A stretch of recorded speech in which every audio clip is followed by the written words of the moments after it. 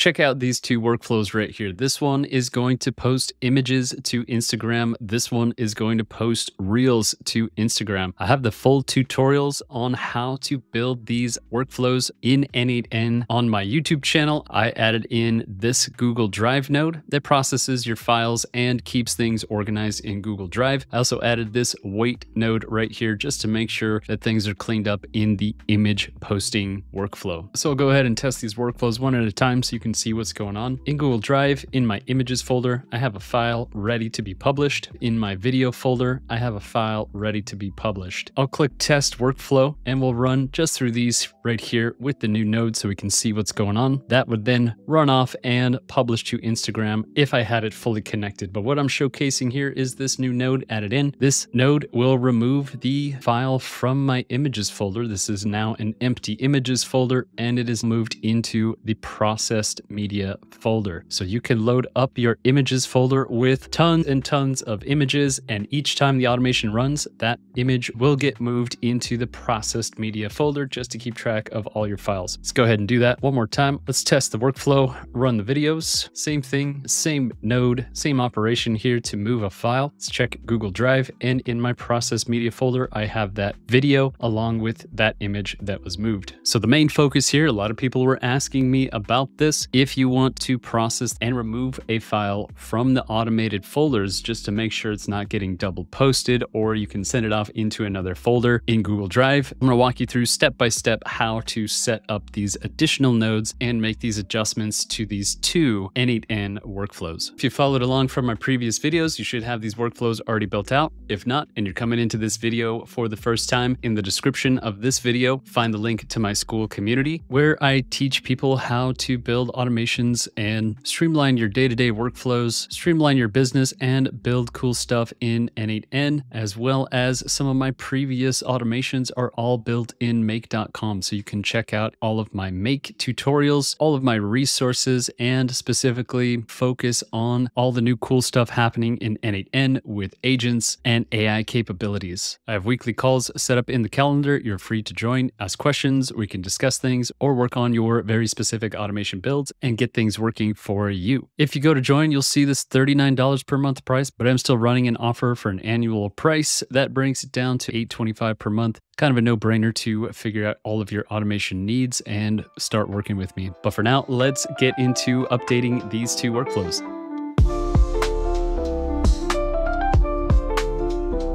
All right, let's get right into it. So these are my two workflows that we're going to be altering and fixing up today. This is the post images to IG workflow and the post reels to IG workflow. Now, most likely you landed on this video because you want to update your workflows along with me. But if you just landed on this video as the first one you're watching, you can take a look at my other two YouTube videos where I show you step by step how to build out these automations, entering in all the information for each of the nodes.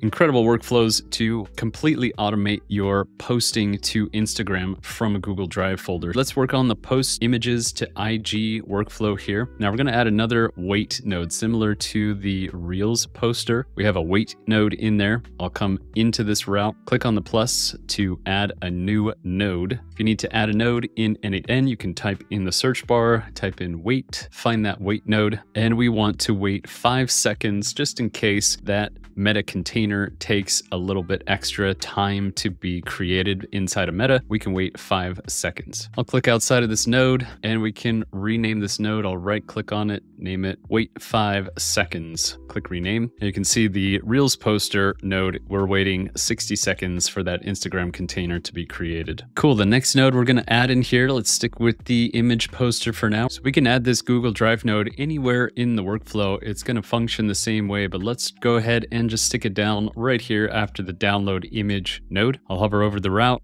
click the plus to create a new node. type in Google in the search bar and find the Google Drive node. Now we're going to move a file. We could just delete a file out of that folder just to make sure we're getting that processed file out of the automated folder. But in this case, we're going to move a file into a processed folder. So in this node, make sure you have your same Google Drive credential set up in there. And we actually have to get that file from the input over here. In this section, drop this down. We're going to choose by ID. Now we have to run the automation to get that file ID so we can link up and map the schema into this field here. So I'm going to click outside of this node. This node is going to be giving us an error until we can get that filled in. I just want to run these two nodes to get that data through and input into this node. I don't necessarily want to run the entire workflow. So what I'm going to do is unlink this route, click on the trash can to unlink that route. Just to make sure this workflow doesn't run, I'm going to hover over this Google Drive trigger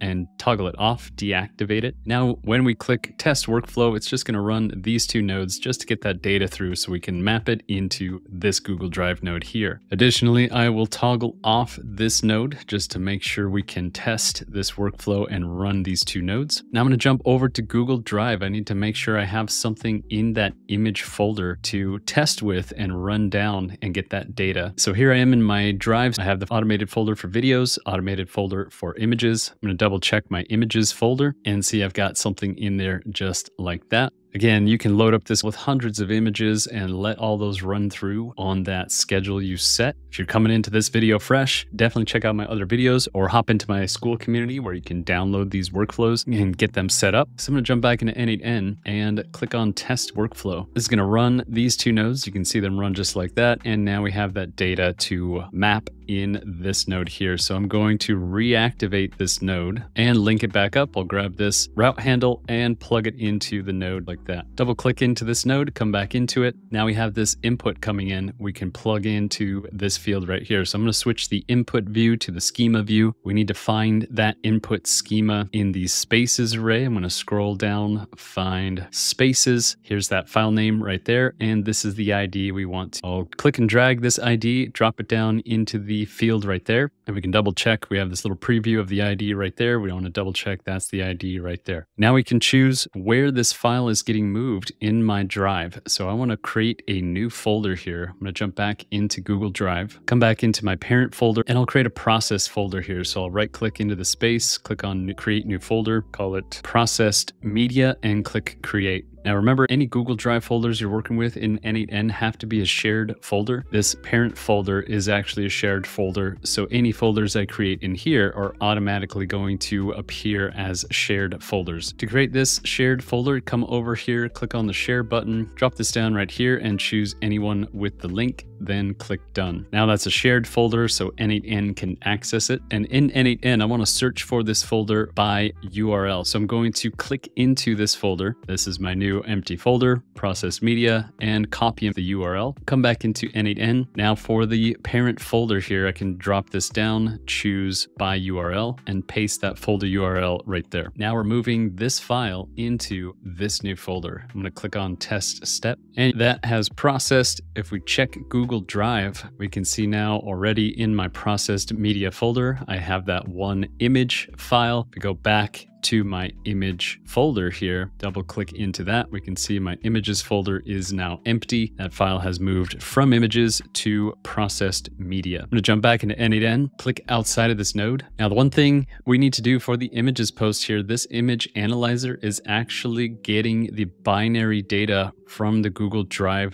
download node here. So we need to make sure that is still working correctly. I'm going to double click into this analyze image OpenAI node and click on test step. And as you can see now, this is broken because we're not directly getting that binary data from the previous step. So what we need to do is change the input type, drop this down, select image URLs, and we can go back to the download image node, scroll down and find the web content link. Click and drag that into the URL and click test step. Now we're getting that image from the URL and not the binary data, and that output is working just as it was before. Great. I'm going to click outside of this node. We've finished with the images workflow update. Slide this over a little bit. Let's go ahead and do that same thing for the Reels post. We're just going to add this node in between these two nodes right here. So first of all, I'm going to activate this trigger just to make sure we're only running these two nodes, same as we did up here. I'll reactivate this trigger node, come up here and deactivate this trigger node. Then I'll unlink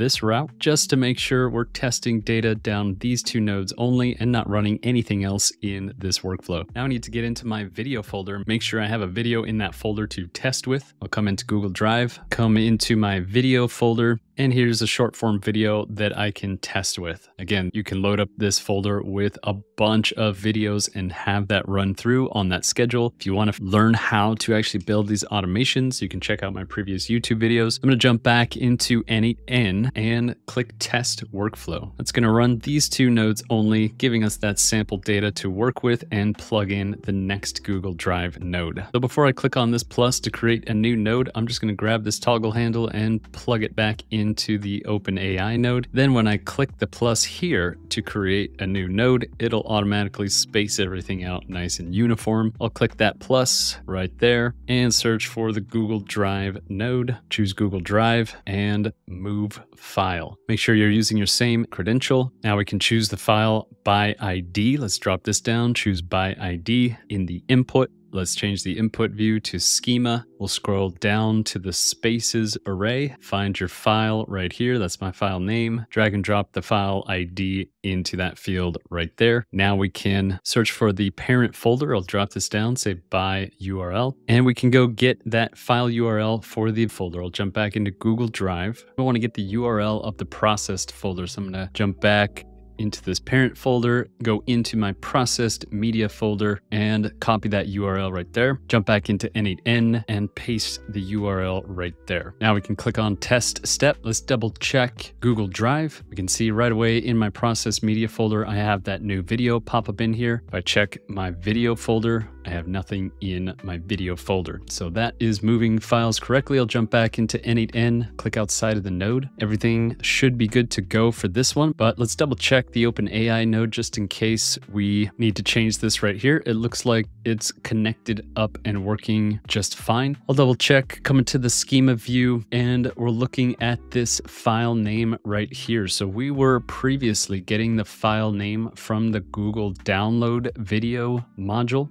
Now we're getting the file name from the new Google Drive Move a File module. So just making sure that file name is linked up in here just as it was from the previous module. That should work just fine. I'll just test it and see what we get. And that content works fine. We're getting that OpenAI node to write that caption just like that. So we are good to go. I'll click outside of the node, clean this up a little bit. I'll save the workflow and toggle it on. And before we forget, let's toggle back on this Google Drive trigger right here. Now what's great about n8n, you can have both of these workflows in the same canvas space here. So these workflows will run just as well as if they were in separate canvas spaces. You can leave them just like this and each of them will run respectively from that Google Drive folder that it's associated with. Well done, pretty easy addition to process your files in Google Drive, have the automation take care of moving files around for you, or if you want to add that delete file Google Drive node, that's something you can do as well, just to make sure your automated folders are staying fresh and clean with the files that you want to be uploading and publishing to Instagram. If you like my videos and want to support what I'm doing, I have the link to my School community in the description of this video. That is the best way to show your support and get a hold of me if you want to work on your automations. If there's any troubleshooting you want to take care of, I am very active in the School group, helping people out, answering questions, and building cool stuff together. So I look forward to seeing you in the group, and I'll see you in the next video.